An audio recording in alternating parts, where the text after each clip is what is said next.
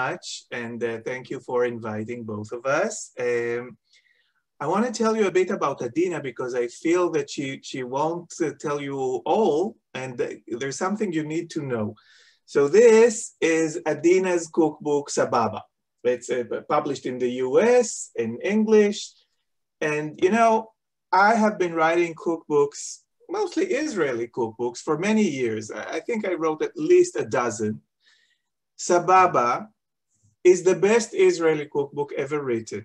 And it's surprising because Adeena was born in Palo Alto, grew up in Palo Alto, then moved to New York, and then, only then, followed her heart and made Aliyah to Israel. Now she's ours, she's married in Israel, and she lives almost in the Carmel market. And believe you me, 6 months from the day she arrived in Israel, she knew about Israeli food way more than I do.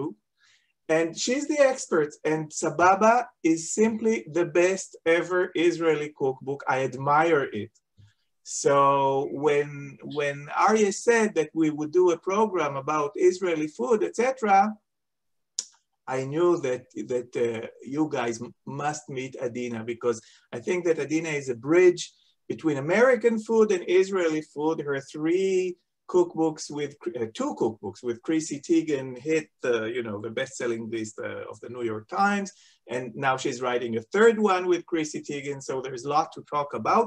Shalom, Adeena. Now you can tell lies about myself, and then we'll see. I can thank you, Gil, for your lies. I appreciate them very much. I just want to say it's so nice to be here and to be on the same time zone. I am in LA right now, and I did so many Zooms during COVID, and I got so used to doing Zooms at 9 p.m., midnight, sometimes 2 in the morning. So Gil, thank you for tuning in at 8 p.m. And it's so nice to be here at brunch time. I just had my coffee. And Gil, I met Gil more than 20 years ago. I lived in Israel for 5 years after college, and I worked at a TV station called Tel Ad, which was Israel's first commercial TV station, one of the broadcasters. And actually, right after I left is when Gil's first TV program appeared on the network and was a huge smash hit.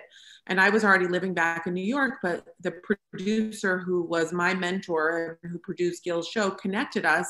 And for some crazy reason, Gil took me under his wing because he knew I was passionate about Israeli food and trying to make a career change. And he has been one of my best friends, mentors, inspirations, and like family ever since.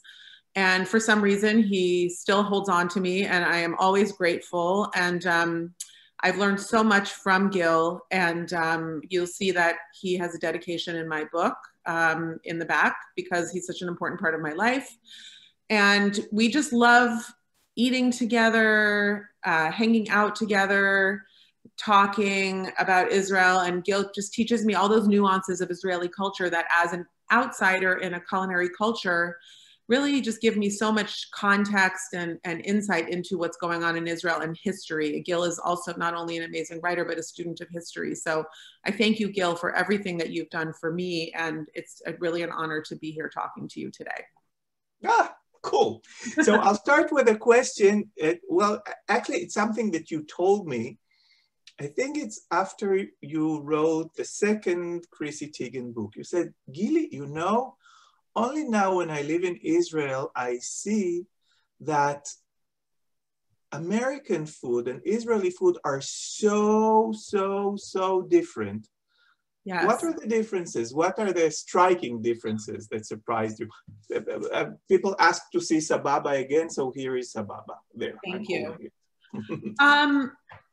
I mean, you know, one of the things that I learned about Israeli food when I first lived in Israel in the 1990s in Jerusalem was that seasonal market cooking wasn't sort of a modern trend. It was something that Israelis had been doing since modern Israel existed and long before. Israel is a market-based culture, and going to the shuk is both a prosaic quotidian event and also a cultural and social event that revolves around the Jewish holidays and the Sabbath schedule. Markets are closed on the Sabbath. And, you know, being such a small country, Israel really revolves around its markets. And, you know, in the United States, this whole idea of seasonal cooking and market-centric cooking is kind of new. You know, Alice Waters in the 1970s and 80s kind of introduced it, and we've sort of been slowly picking up speed. But, you know, to Israelis, it's a way of life. And I think that is a huge, huge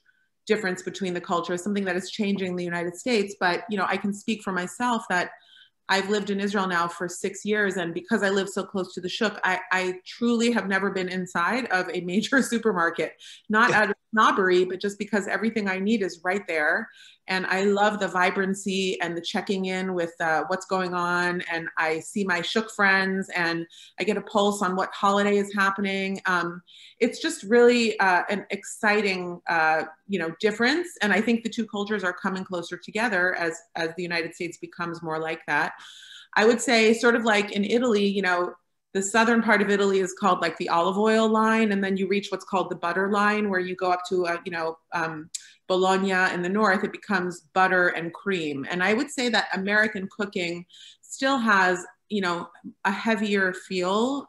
If you think about classic American dishes, a little bit richer. If you don't keep kosher, there's bacon and, you know, there's cheese and cream and heaviness. And I do think that Israeli cuisine is just so vegetable focused, again, going back to that seasonality, and also really focused around the immigrant cultures, you know, that have populated Israel and made it what it is today. Like, it's all come together in this incredible mishmash. And, you know, it's true that pizza is an Italian food, but people rarely talk about the origins of pizza in the United States and who brought it to the United States and who's making it and what, you know, in Israel, you know, a plate of Yemenite soup with schug can be a 5-hour discussion about how you make the schug, which part of Yemen did the people come from, how long has the family been making it, you know, now the children, you know, so it's that intimacy, I think, that being a small country filled with immigrants and different cultures really can lend to the food culture. I also think that it's not only this, it helps that you're crazy. And I want to tell our friends from Orange County that Adeena is definitely crazy. And if we need any proof to this, she's an honorary Yemenite. So look at this girl, a good Jewish girl from Palo Alto, decided that she wants to become a Yemenite woman. And she spent time in Rosh Ha'ain, which is like the Yemenite town of Israel. And I'm half Yemenite. She knows all the secrets about Yemenite food that I never got to hear from my aunts.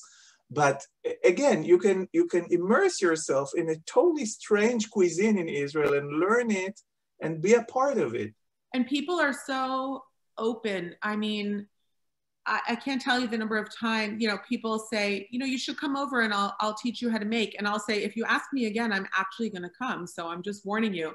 And they do, and they have me over. And, you know, it's this incredibly immersive family experience that is so joyous and so heart-filling for me. And, you know, as a Jewish person living in Israel, it's also enabled me to cook with Druze people and Bedouins and Christians and all kinds of other people that also live in Israel. So, you know, food really is, to me, the through line through Israeli culture that can unite us all, that can break down barriers and obviously nourish us in a lot of different ways. So yeah, I remember just before you left to the States, this time, Adeena wanted me to come with her to an Ethiopian restaurant because she wanted to learn some Ethiopian recipes from the owner. And since I'm sort of the minor celebrity here, Adeena said, well, you'll do the introduction. And the minute Adeena even suggested the idea that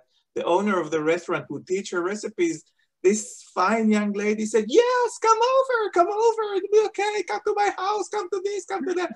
So yeah, people are proud of their cuisine in Israel, sort of. I think it's a way for people to, you know, project their origins and their culture. And Israel is a culture of entertaining. I always talk, and I think another difference between the United States and Israel, one thing I really learned after moving to Israel this time to marry my husband, Jay, which was the reason I went. I say I moved to Israel. It wasn't me? Well, kind of, because I say I moved to Israel for love, but I stayed for the shuk. So, and it's a culture of entertaining, but it teaches you to relax a little bit. You know, I lived in New York for 20 years, and I felt like spontaneity was scheduled 2 weeks in advance in 15-minute increments. Like there was no such thing as people just kind of stopping by, you know, and you know, I always felt, you know, in America, we're raised, the house has to be, you know, spick and span, everything has to be just so. And I've really learned that the idea of entertaining is about also the host being relaxed and being able to enjoy just having people stop by.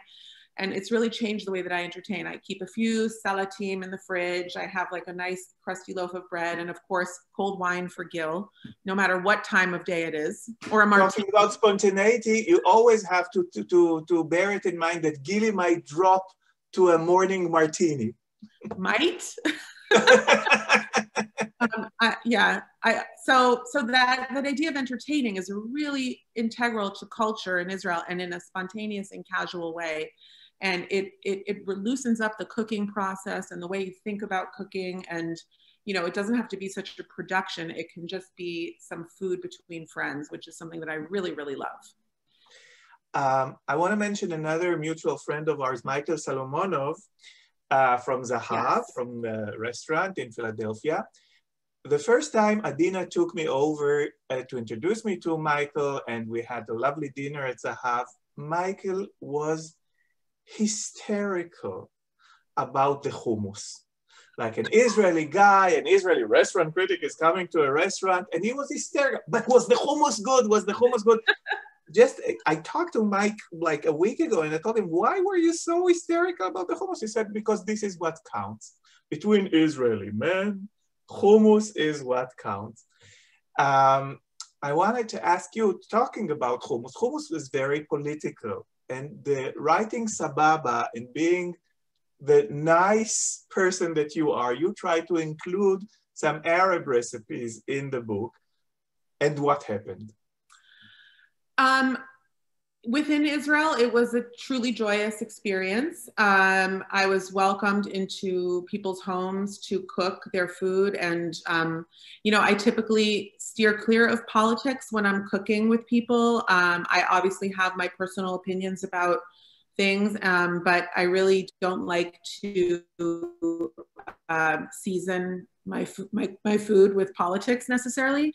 And when I wrote Sababa, I realized that the arguments about the origins of food like falafel and hummus, it kind of exhausted me, and they felt like conversation stoppers as opposed to conversation starters to me. I feel like if we spend all of our time arguing about where hummus or falafel or shawarma come from, we don't get to go deeper on the things that really matter, like family and connecting. And so I did try really hard in Sababa, and I did catch some flack for it, actually, for mentioning Palestinians and Palestinian food and the origins of some of the ingredients that are now considered Israeli. And my view on what we now consider cultural appropriation is just, if it doesn't have to be a charged conversation. If you say that za'atar is a Palestinian ingredient in its origins, you kind of diffuse the argument and the tension, and then you can go on and have a bigger discussion. And it's been a really interesting process for me, getting a lot of messages on Instagram and emails, some suggesting that I steal, you know, food from other cultures. And as opposed to arguing, I always try to engage and understand where people are coming from.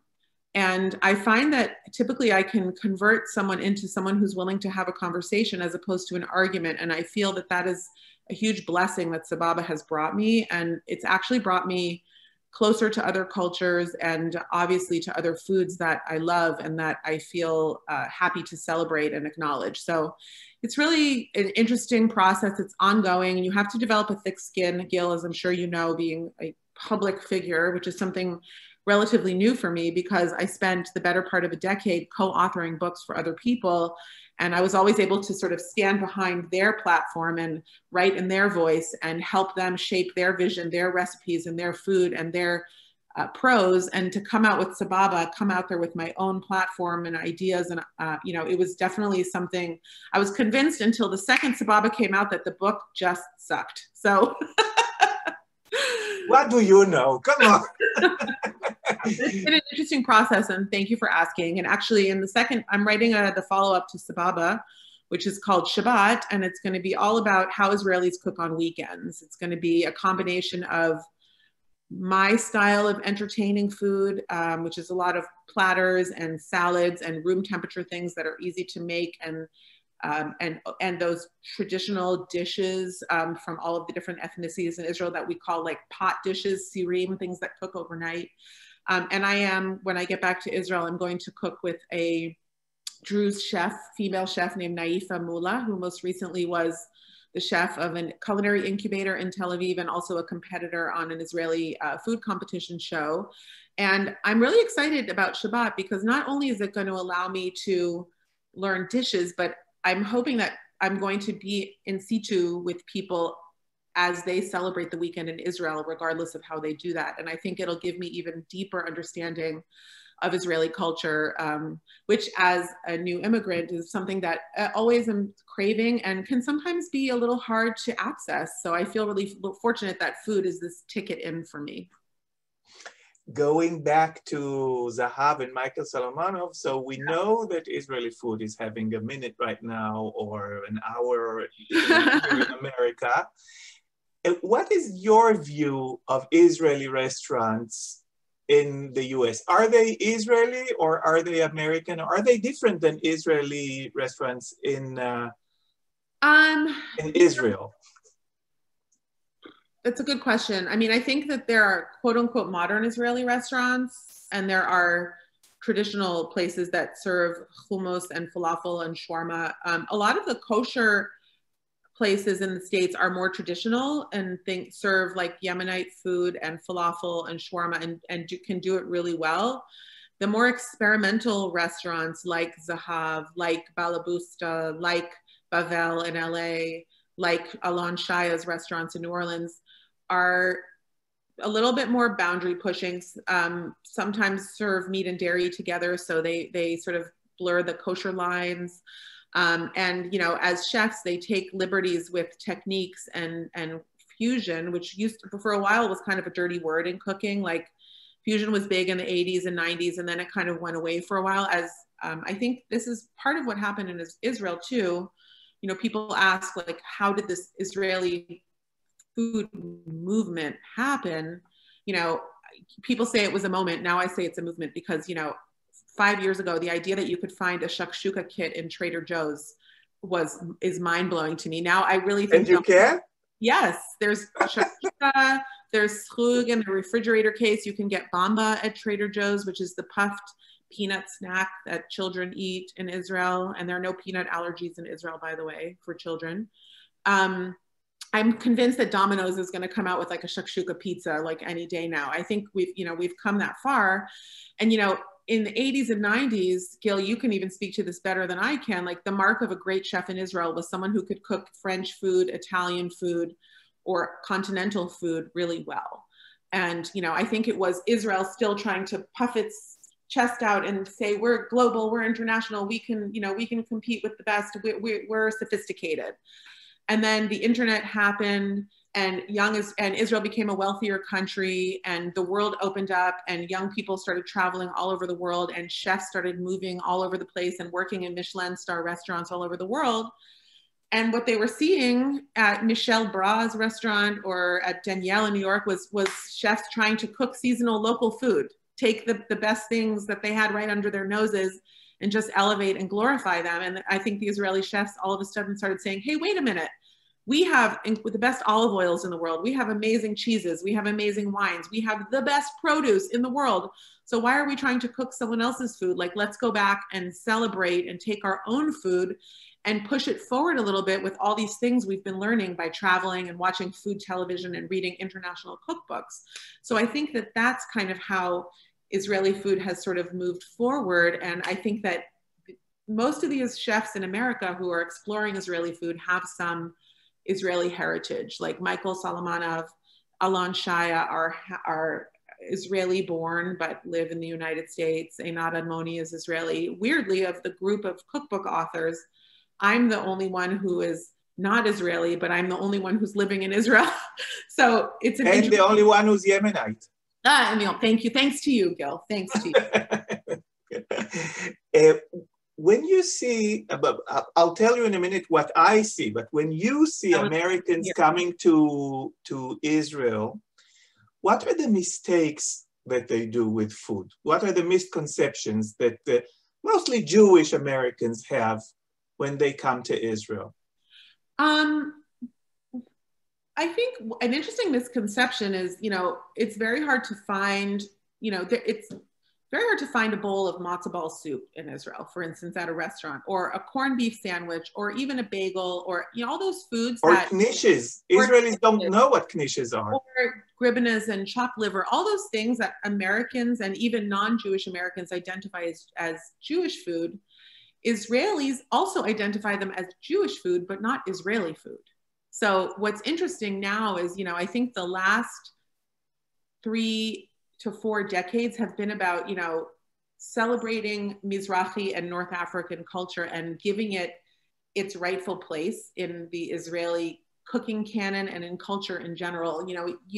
Mizrahim used to be considered second-class citizens, and there was a lot of talk about racism in Israel. And I think food has come a long way, along with music and culture, to sort of level the playing field. Now I'm kind of waiting for that young Russian chef who was maybe born in Israel, but whose parents came from Russia, or a Ukrainian. There are more than 1 million people in Israel from the former Soviet Union, but their food has remained separate. It hasn't really bled into the Israeli food scene yet.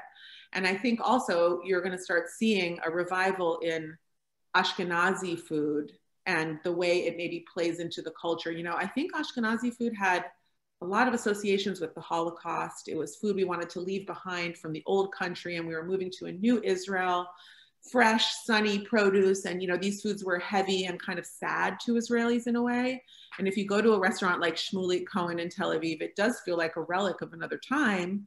But I do see young Israelis now eating cholent on Fridays and exploring chopped liver. And I think we're going to start seeing those foods kind of come into their own and take their place and have their moment in the sun. So it's more just like an understanding of how these foods fit into Israeli food history. And mistakes that people make when they move to Israel, I would say, assuming that, Israeli food is just, falafel, shawarma, and schnitzel. Although on the other hand, another mistake is ignoring those foods, because those are some of the best foods in Israel.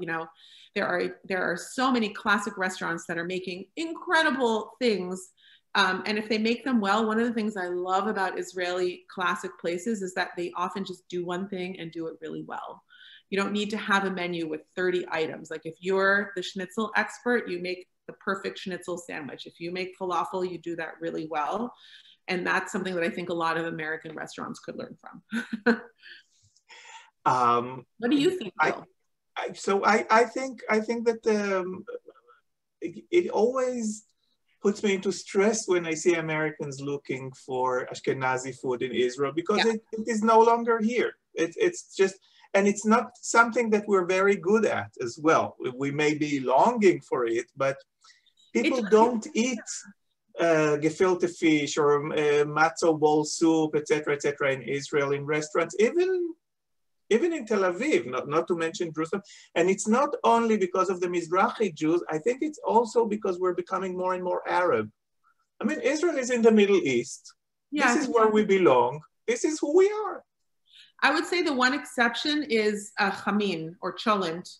I think that whether you're Ashkenazi or Sephardic, come December, January in Israel, Instagram is filled only on Fridays with everybody's pot of cholent. And I think that there's something that has remained. But cholent is not necessarily Ashkenazi, no, you have the North African cholent, etc. So, but a lot of people do make an Ashkenazi version, and I think it's the one food that you still cannot get a decent deli sandwich in Israel, and it may be quite some time before you can, because people just may not be that interested. It's also typically heavier food. Israel is a hot culture. People eat lighter in general. Maybe they eat one large meal a day, filling up on vegetables and produce earlier in the day. Lots of drinks, liquids to hydrate you, fill you up. So there is, a healthier vibe to Israeli cooking. And, I didn't really think about whether Sababa was a vegetarian cookbook or a meat-based book. But when a lot of people asked me, I'm vegetarian, should I buy your book? And I went through and counted, and more than 70 of the recipes in the book were basically plant-based. So like, it just, without me even thinking about it, really, Yes, an interesting fact is that Israel is one of the most vegan-friendly countries in the world, especially Tel Aviv, of course. And people usually ask me why, because, we're not that much concerned with, the wellness of the world. But I think that it's very easy to be vegan in Israel because everything is available, and except for tofu, maybe, that our tofu is not the best, and we're proud of it. I think it's easy to be vegan. I also have a theory that the most ardent vegans are secular Israelis. And I think that there's been, in some parts of Israeli culture, there's a rejection of organized religion. But Israelis are very obsessive, and they find other things to focus on, whether if they're not going to be religious, they're going to be religious about their veganism or their triathlonism or their love of music or culture. So I think that, they've channeled a lot of what our culture sort of is inchoate in us, this fervency into another venue. And yes, I saw a question, is my book kosher? Yes, my book is kosher, proudly kosher, yes. So the Shabbat book is going to be slightly heavier because Shabbat dishes are usually bigger, and it's going to be a mix. I've already done 4 days of photography for the book, which I'm not really sure how I got that done during quarantine, but I focused on the more vegetable spring and summer dishes because that's where we were. And, unlike in the United States, a little sort of inside baseball about cookbooks, usually the way cookbooks work 99% of the time is that the writer develops all the recipes, and then they gather a crew together, and all the recipes are shot in like a 10-day or 2-week one-time shoot. But truly in Israel, that is an impossibility because of the micro seasonality of foods. Like, there are only berries like for a month of the year. And it's not like in the States where you can go to a supermarket and get a blackberry in the wintertime. It just doesn't exist. So the way that I develop my books is I do recipes based on the seasons, and then we have a photo shoot based on the season. So we've done a lot of the really beautiful berries and corn and tomatoes and all that stuff. And when I get back to Israel next month, I am going to sort of drill down on those heavier dishes, like a lot of meat dishes for winter. But I'm also going to try and find vegetarian dishes that are both authentic or my own spin on something that can still be hearty and filling in the wintertime, and fulfill my main goal with the Shabbat book is, I was raised in an Orthodox Jewish home in Palo Alto, where there were not a lot of kosher resources. And my mother made everything, desserts, challah, all of our soups, everything from scratch. And because she was observant, once Shabbat started, there was no more work. Like, all the cooking was done and we just relaxed. And like, I'm trying to bring that vibe to my next book, where you can do a lot of prep in advance, and then come Shabbat time, you can just sort of enjoy the fruits of your labor, warm some up or toss all the elements together of a salad that you've already made, or have salatim in the fridge, breads that you've made. So I'm going to try and add a little bit of a self-care, unplugging element without seeming like I'm jumping too much on sort of the trendy bandwagon. So yeah.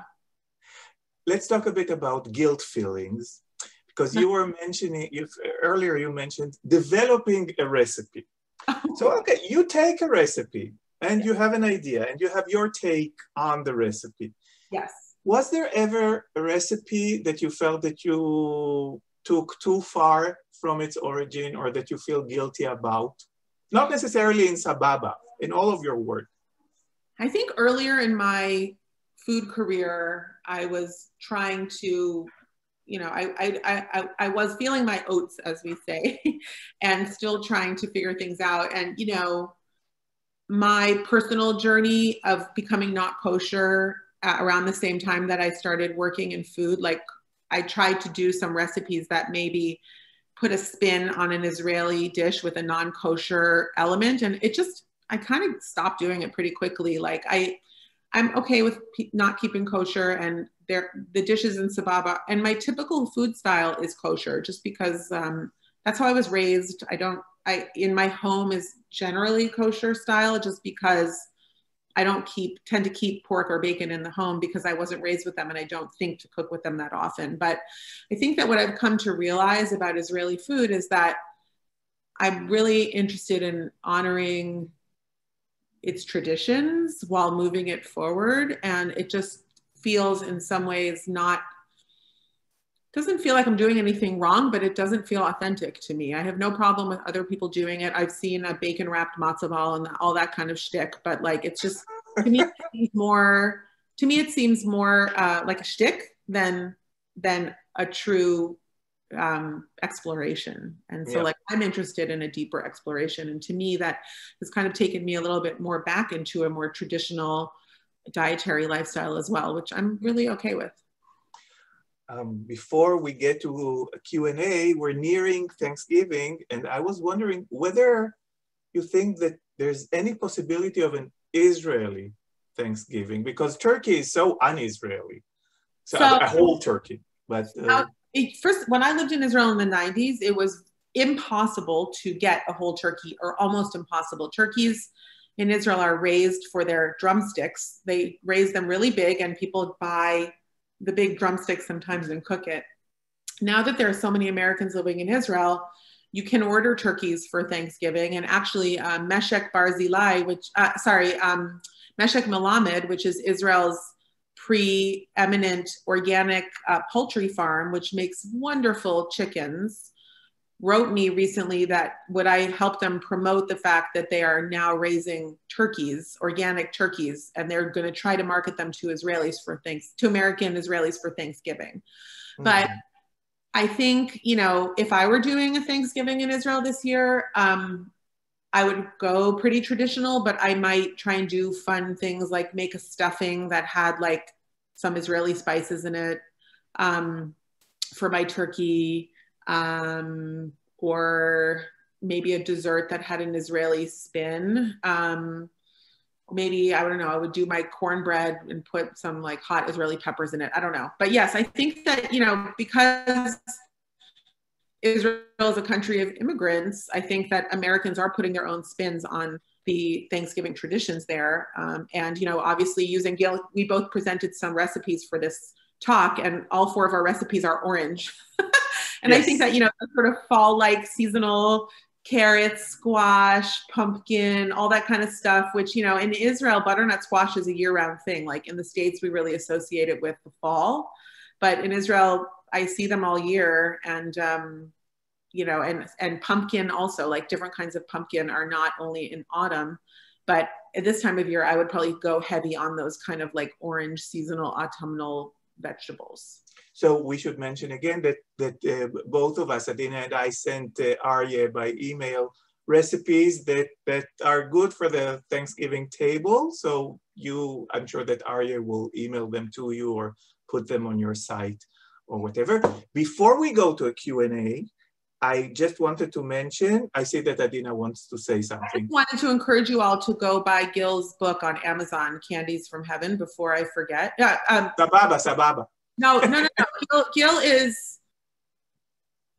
in Israel, Gil is considered one of the finest writers in the country. Even when he was writing for newspapers, he was known for his elevated yet accessible style of writing. And he is a beautiful writer, and his book was beautifully translated. And if you want to get to know Gil better, there is no way better than to buy his book on Amazon. I highly encourage you all to do so. It's a wonderful book. There's another way to get to know Gil better. Gil and Adeena and I are a commando team, and we do the first ever Yemenite dinner in all sorts of cities around the world. The first one happened in Adeena's tiny apartment on Central Park West in New York when we were living in New York. And then we did it in Berlin. And Aryeh, I think it's time we come to your community and we do a Yemenite dinner. You won't believe it. It's food that you've never tasted. It's not falafel and stuff like that. We cook fish soup in socks and all sorts of other stuff, and it's really cool. And two versions, you know, Gil makes Cubana bread, and I make Cubana bread, and Gil's Cubana bread is whole wheat and made with olive oil, and it's incredibly delicious. And mine is like a super social, almost socially unacceptably rich version that I learned from the Yemenite ladies in Rosh Hashanah, and even shocked Gil, who's the actual Yemenite. So, you know, we will make both, and you guys can decide what you like better. Well, this is great. Can I start the Q&A now? Because there's so much to ask and so limited time. So, yes, Gil, I've offered. You mentioned this pop-up idea. I didn't know it was with Adeena. So yeah, you're in. Beverly Jacobs is working on it. I got Ron Morrison. We're ready to go. We'll when this Corona thing's gone, we'll do a pop-up. We'll fly you in. We'll do something cool. Great. Okay, so here's the question for both of you. Best falafel outside of Israel and the Marais in Paris. Where can you find it in the States? Because I cannot eat falafel outside of those two places. This really disgusts me. So I need a place in LA. I need a place in New York. Not homemade. I need like a restaurant place. Michael Salomonov's Falafel Parlor in Philadelphia. The only problem is he makes great falafel, really. It's amazing. The only problem is, and I told Michael, it's so clean. You enter it and you feel uncomfortable. The place is clean. Falafel parlors in Israel, you know, it may be a garbage dump and it may be a falafel parlor. Michael's place is wonderful. It's great falafel in Philadelphia. How about LA? How about something close to Adeena should know. I'm not. There's a little place called Hasiba. Oh yeah.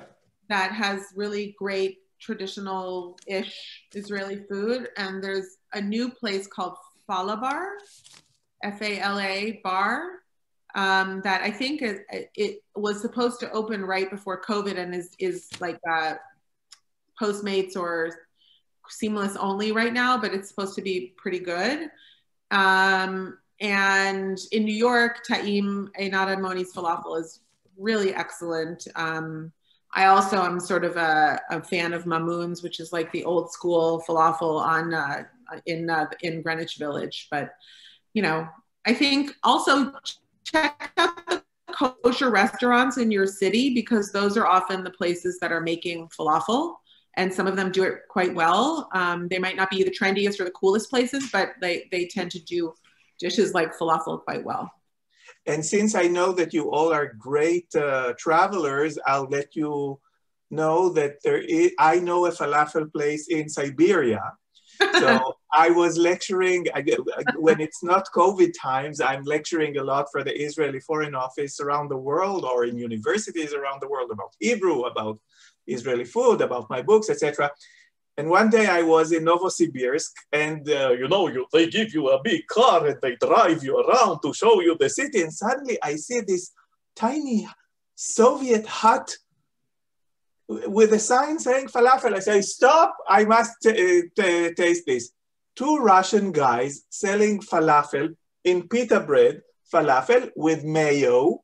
Israelis never dreamed of falafel with mayo, but it was actually quite good. And it's the first falafel stand in Siberia, and I tell them, it's really good. Where did you get the recipe from? And they look at me like I'm an idiot, and they say, but of course, from Switzerland. So it's a Swiss falafel stand in Siberia. Try it, it's good. Well, thank you for that recommendation. The best falafel that I eat in Tel Aviv every day is in the Carmel market. It's called Falafel Rambam, or Elad is the guy who makes it, and he's Yemenite. And he put sauerkraut in his falafel because a neighbor of his mother's suggested it, who was Ashkenazi like 30, 40 years ago. And it actually works quite well because it balances the richness of the falafel. Just interesting. So let's move on to another. So let's talk about your book, Sababa. Which is the if people are ordering the book right now, which apparently they are, people are doing it this minute from our list. I can see them. Thank you. What's the first recipe they should make from the book? What's your recommendation? I mean, I would start with the front of the book and make some of the staple condiments from different cultures that you can use in many, many different dishes, like a 24-hour preserved lemon spread, the schug, which Gil taught me how to make, harissa. And then since we're sort of moving into fall, there's a recipe that went kind of viral from the book that sort of surprised me for I call it melted cabbage. And it's just wedges of cabbage that are seared and braised with stock and a little wine and shallots and garlic, like really simple, so homey. And it's become kind of like a signature dish from the book. It's so cheap to make and it's vegetarian and it's kind of a crowd pleaser. You can eat it as a main course with a little sour cream on it, and or you can have it as a side dish with anything. And it's my daughter's favorite. So CSP, your challenge. I mean, I want to see pictures of you with one item that you've made from the book. Send me the picture with you holding up the plate, and we will put it on our CSP website. We'll have a very special place, and I'll send it to Gil Hovav, and you'll probably talk about it on national TV in Israel and show the picture. Is my guess. I don't know. Of course, that I can't guarantee. The first part I guarantee.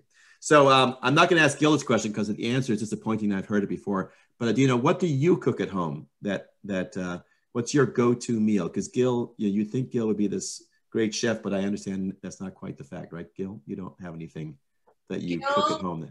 Gil is very humble. He makes incredible meals, of which I'm very lucky to partake.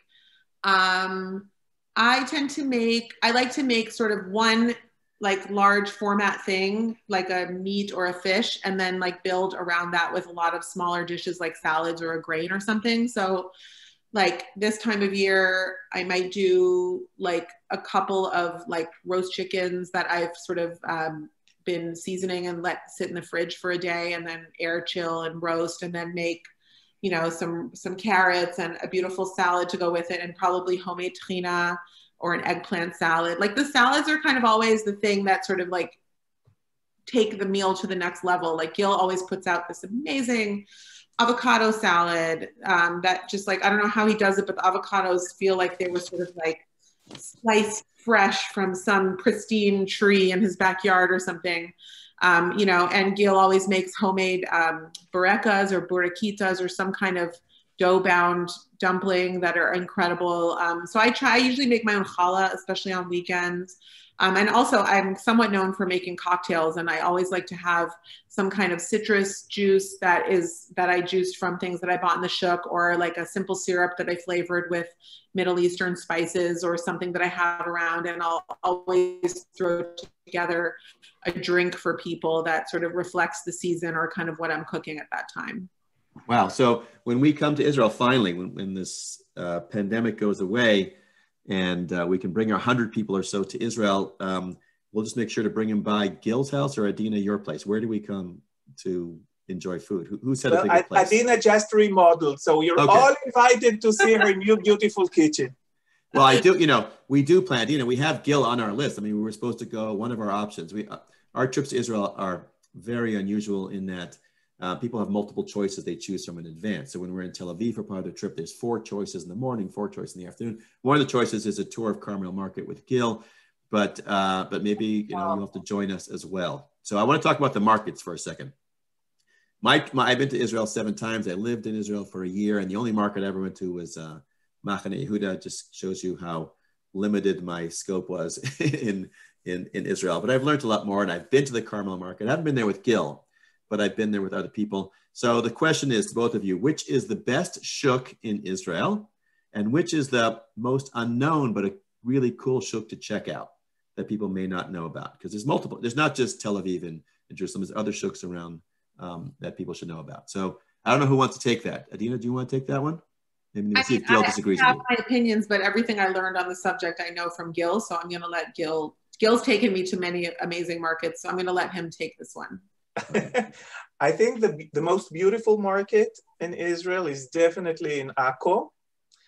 It's a beautiful medieval Arab market, and it's really like an Oriental bazaar, and it's quite big. It spreads through the old city, and it's special. I think it's really cool. The best market would be Machane Yehuda. It's the biggest, it's the liveliest, etc.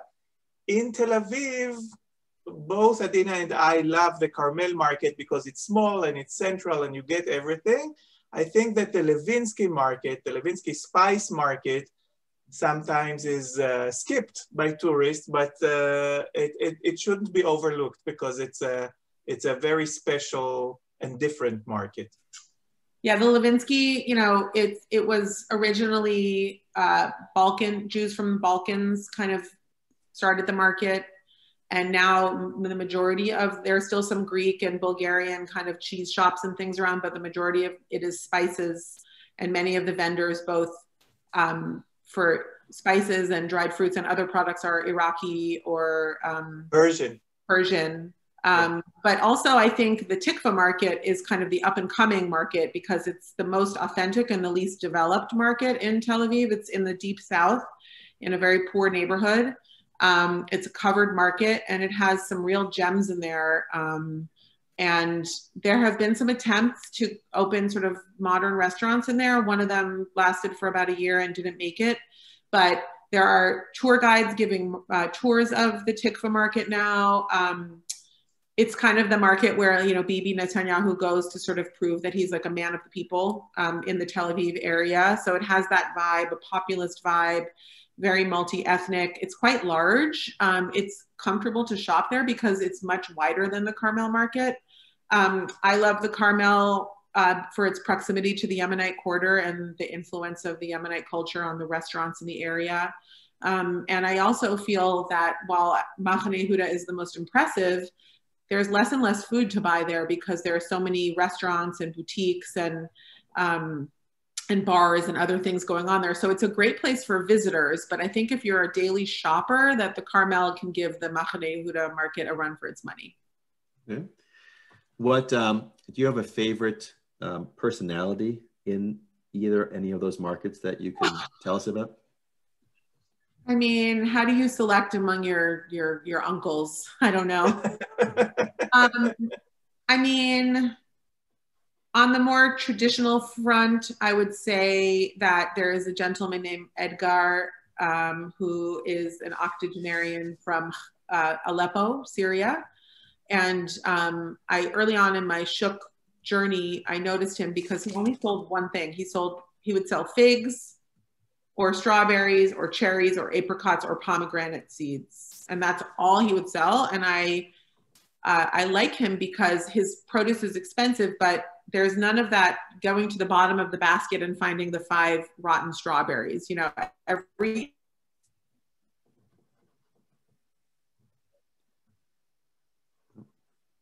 Are we stuck? I think Adeena is stuck. She's back. I'm sorry. You were talking to us about rotten strawberries and then you stuck. Oh yeah. Well, anyway, Edgar only sells one thing, and I told him that his produce looks like jewels, and he told me that was very funny because he left his family business to work in the diamond district for several years before he came back to the shuk and decided to just sell one thing. So he's a favorite. And then my coffee shop, Tamati, which is a more modern addition to the shuk, has been open for a couple of years. Gil and I both drink coffee there. It has wonderful coffee, an amazing personality. Mickey, a young guy, super cool Yemenite guy who just makes the best coffee and is the best host. So those are 2 of my favorites, and I'm sure Gil has his as well. My favorite is Musi, the fishmonger. Is about the rudest person in the market. Meanest. But what actually in Hebrew, when you say a fishmonger, it means somebody very uneducated, and he is. But he is so sweet, and he wants to show. First of all, he wants to show everyone that he doesn't have any issue with gay stuff or problem with gay people. So whenever I come, he kisses me and he hugs me and he says, "Gili, remember what we did last night?" And this and that. And then he brings the bottle of liquor that he has in the fish fridge and I don't touch fish. I hate fish. But I go there every time to stand inside of all this stench just to have some free drinks. So Musi is good. And he's the premier supplier to all the top restaurants in Tel Aviv. Yes. He has the best fish in Tel Aviv. And his son has become a celebrity because he has a giant red afro and he was cast in an Israeli cell phone commercial. And now he's like a celebrity wherever he goes. It's really fun. And his daughters studied fashion and made clothes from skins of fish. And handbags, yes. I mean, yes. Great. I mean, I think the fun of going to these markets with guides like you guys, it's first of all to try foods we might not necessarily try. We'd be too scared or we don't even know to try. But second is to meet these people and you know them, we don't know them. I will say that my friend Rabbi Charlie Savinor, I introduced him to Gil and he was in Israel on a trip and he called Gil and he said, can you show me and my family around the Machane Yehuda? Gil said, sure. And they went on a tour and Charlie said it was like traveling with royalty, that every store that they went to, people would come out and take pictures with him because they said, Gil Hovav is here and with Charlie and he went to the restaurants and the whole staff came out. So, you know, on CSP, when we go on trips, we take people like Adeena, if she's available, and Gil, and we go and we visit and we learn and we meet these people. Israelis are so proud of Gil because he's proud of them. And the love that he shows for every person in Israel, regardless of their economic status or their heritage, is truly beautiful. And I've been with Gil hundreds of times and there's never a hand that he won't shake. There's never a grandmother's voicemail left on his home answering machine that he does not answer. He is a wonderful ambassador for Israeli food, both inside and outside of his country. So I even kiss fishmongers. But in our last few minutes, a final few questions. People have asked, and I've actually tried to look into it. Is there a place online, and maybe Adeena, you know this answer from your United States connections, or Gil maybe, where people can buy some of these Israeli food products, you know, online and get it now. And I think spices would be easier to get than fresh produce, for example, but tell us what you know of that you could share. So this is not a plug for my book, but I did a whole shopping guide in the back of the book. So there's a section, a comprehensive list of online resources where you can purchase almost anything that you need to make the recipes in Sababa. But, you know, places like Whole Foods and Trader Joe's have more and more products. And again, I would encourage you, like in Palo Alto, where I go to visit my dad, the Persian supermarkets tend to have almost so many Israeli products and kosher products. And so Persian markets, Indian markets, Middle Eastern markets in general are just great places to find these products. And online, obviously, anything is available on Amazon, but I have a list in the back of the book about what I think are the best brands and products to buy. And talking about spices, we should mention La Boite in New York. Yes. It's one of the best spice stores in the world, and Lior, the owner, is Israeli, so it's always connected to Israel, and it's great stuff. Spices are a real... there are several brands now. There's one called New York Shuk that makes beautiful blends. There's also another one called Burlap and Barrel that is making, you know, sourcing spices, which is something that Lior from La Boite started, is the new thing. It's like, it's not just like, oh, I'm using paprika. It's where did the peppers come from?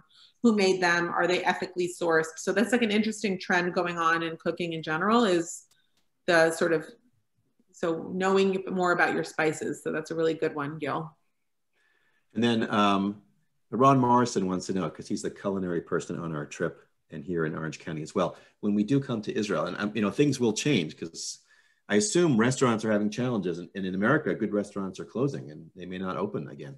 But assuming the restaurants don't change, which restaurants should he be going to and enjoying food at in Tel Aviv or in Israel? Like what are the top one or two that you just can't miss, either because of the food they serve or the particular chef in Israel?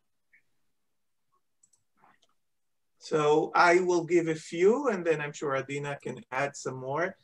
In Jerusalem, one of my favorite restaurants is, and I'm not talking about fancy restaurants now, right now, because Israel is all about, you know, truth and love and warmth. So there's a place called Shamule. Shamule is like the little Shmuel, Shamule, and it's adjacent. It's Machane Yehuda adjacent. It's not in the market, but it's very near the market. And it's Urfali food. Urfa is a region in northeast Turkey. It's a family that came from Urfa, a Jewish family.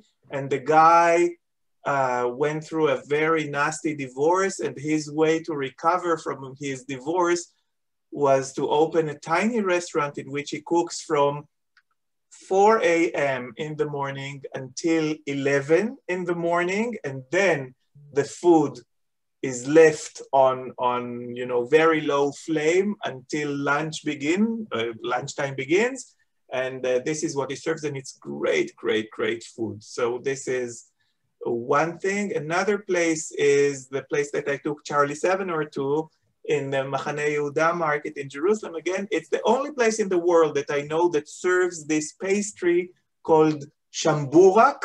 Shamburak, you may hear the Hebrew in it, Shem Mevorach, blessed.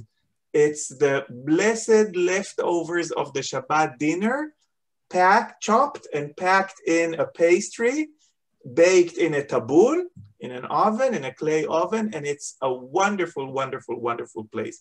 And it's street food. It's dirt cheap, of course. It's like, I don't know, $3 for lunch. And what's the name of that? What is the name called? The name of the place is a very difficult name. It's called Yishtabach Shemo. It's a pun in Hebrew. It's Yishtabach Shemo, praise the Lord. But Yishtabach Shemo in Hebrew, it's also a person who is a chef. Yishtabach Shemo.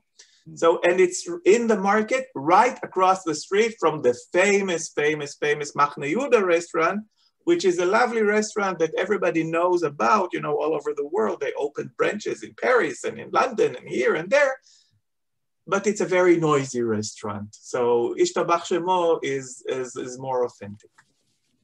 Adeena? I endorse Ishtabach for sure in Jerusalem. Oh. We disappeared. Yeah. No. Shoot. Now we see. Sorry, am I back? Yes. Yes. I highly endorse Ishtabach. It's one of my favorites as well. In Tel Aviv, I really like the Tel Aviv branch of Azura, which is a Jerusalem institution that makes incredible Kurdish and Mizrahi food. The owner of the Tel Aviv branch is the son of the Jerusalem chef, and he has moved to Tel Aviv and is making fabulous stuffed vegetables, salads, soups. It's a little fresher and less oily than the Jerusalem branch. And it's a real chef hangout, which is fun, but that's not why I go. I don't actually know some of the chefs in Tel Aviv, but the food is wonderful. And then in my neighborhood, I tend to eat a lot in the Shukka Carmel area just because I live there. So I go to M25, which is an Israeli steakhouse that makes a really good arayas, which is a sort of old dish that's new again, which is a lamb burger stuffed into a small pita that's doused in olive oil and grilled until the pita gets crisp and the burger inside gets really juicy. And I also really like the basta, which Gil does not like because it's almost all fish. But it's a lovely little restaurant that's right off the shuk. And there are so many others. And if any of you do come to Israel, please reach out to me. I'm happy to always give recommendations for where to eat and what to do and where to buy things in the shuk and all that kind of stuff. So. Well, we're out of time. So people have so many questions. If you don't mind, if people email me the questions, maybe I'll email them to you both. And if you send me answers, then I'll share it with the whole group, kind of like an FAQ. Good idea. From Adeena and Gil. Someone asked what the name of that spice store was in New York. They didn't catch it. La Boîte, like the box in French. La Boîte. The Spice Atelier. LABOITE.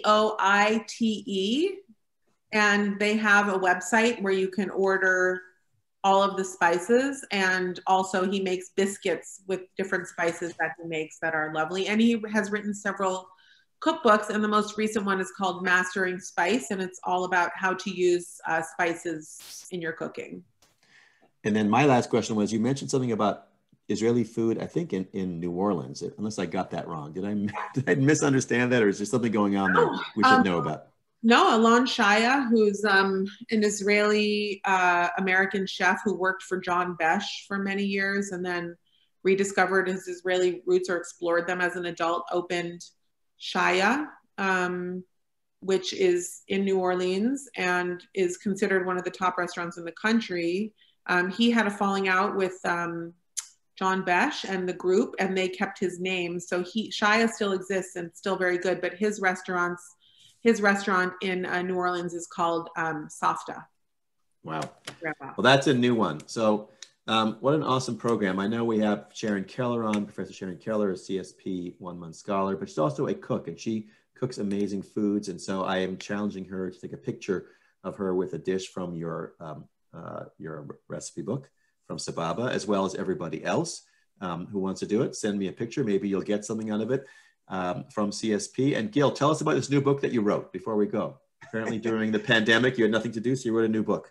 Yeah, I had to stay 9 days locked up in my room because I came back from Austria, which was a red country. So and so I wrote a small book about the big world, about my travels around the world, and it was very successful. I'm very proud. Even though stores are closed in Israel, we already printed the 2nd edition. So for me, COVID works. Gil loves quarantine. Yes, yes, I think quarantine is wonderful. I just love it. I could live like this to the end of time. He's a homebody, so he loves it. Well, what a great escape for all of us. I didn't know what to expect. I knew it would be good because I knew Gil would entertain. Adeena, you are entertaining as well and so knowledgeable. And, we look forward to your next cookbook on Shabbat. And we will all explore recipes in your current book. I'm not a spice person, so I'll have to probably spice down some of the stuff. I don't know. Who knows? I mean, hot stuff. I'm not a hot spice person. But I look forward to trying some of these recipes. I wish everybody a great Thanksgiving lead up, and look at all these new recipes you can try. Stop baking bread, whatever you've been doing for 8 months, and let's explore Israeli cuisine here in the United States. I'm looking forward to seeing your photos, and just again, thank you everybody. Wish you a great day and a great future for America, and hopeful future for everybody and for all of us. Thank you very much. Take care, everybody. Hi, Mom. Hi, Dad. My mom and dad are on here somewhere. Hi, Mom. Hi, Dad. Hi, new people, if I've just met you. And I think with the Rubens, Rubens, CSP is the one that brought the chefs from Israel to the United States with Avi Margalit. So I guess we've been partnering with you all these years. Ahuvaho, another program with Mizrahi food, Mizrahi reference. I hope you're keeping track. 134 programs, 120 have referenced Mizrahi and Sephardim and the New World Order, everybody. Come on. You got to try these recipes. Thank you, Adeena. Good luck in LA and then your trip back to Israel. Bye-bye, everybody. Bye, Lindy. Okay. Bye, guys.